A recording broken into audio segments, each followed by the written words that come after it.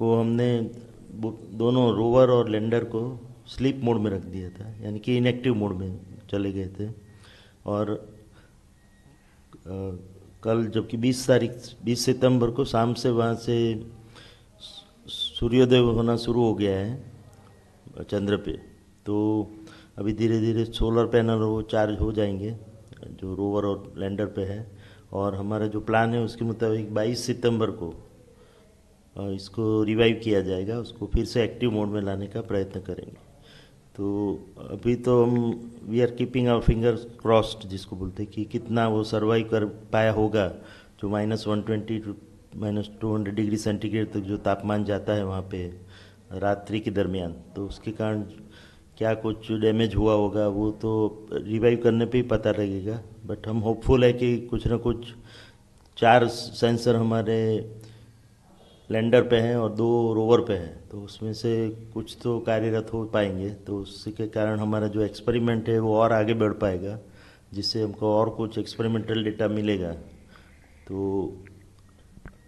हम आशा रखते हैं कि हर बार की तरह इस बार भी हमारा नसीब काम करेगा और थोड़ा बहुत हमको और जानकारी मिल पाएगी, खास करके साउथ पोल पे, जहाँ पे कि हमने हमारा लैंडर उतारा है, तो वहाँ की ऐसे भी इंफॉर्मेशन बहुत ही कम अवेलेबल है डायरेक्ट इन सिटू ऑब्जर्वेशन के द्वारा। तो इस प्रयोगों के माध्यम से हमको आशा है कि हमको कुछ और इंफॉर्मेशन मिल पाएगी और हम रोवर का मूवमेंट कर पाएंगे। The Chandrayaan-3 landed successfully on 23rd and it worked for almost 14 days, and it was designed to work for 14 days. Its life period was only 14 days because the moon temperature falls down to -250 degree in the night time.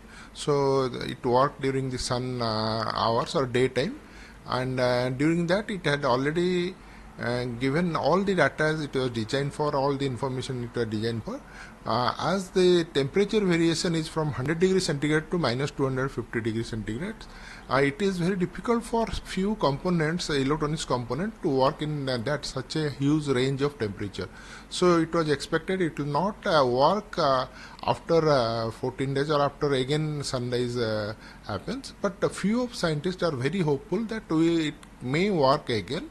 So if it works again, it will be a boon for us, and we will have perform the same experiments again and again. And to avoid such things, suppose it do not work or it fail to work, in the last minute, on the last day, India performed a unique test, which is a hopping test. It rose the total lander to around 40 centimeter and shifted it to sidewise 40 centimeter. That was a unique test, and it was successfully achieved.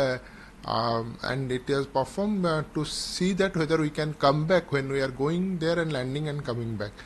So definitely many of the scientists are hopeful it will work again after 14 days. Let's wait for another few days, around 22nd and 23rd of this month. It will try to contact it again, and if it works, it will perform all the experiments again.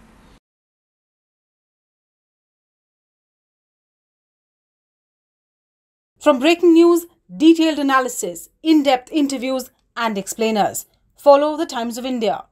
Subscribe to our YouTube channel. Don't forget to like our videos and hit the bell icon to stay updated with the latest.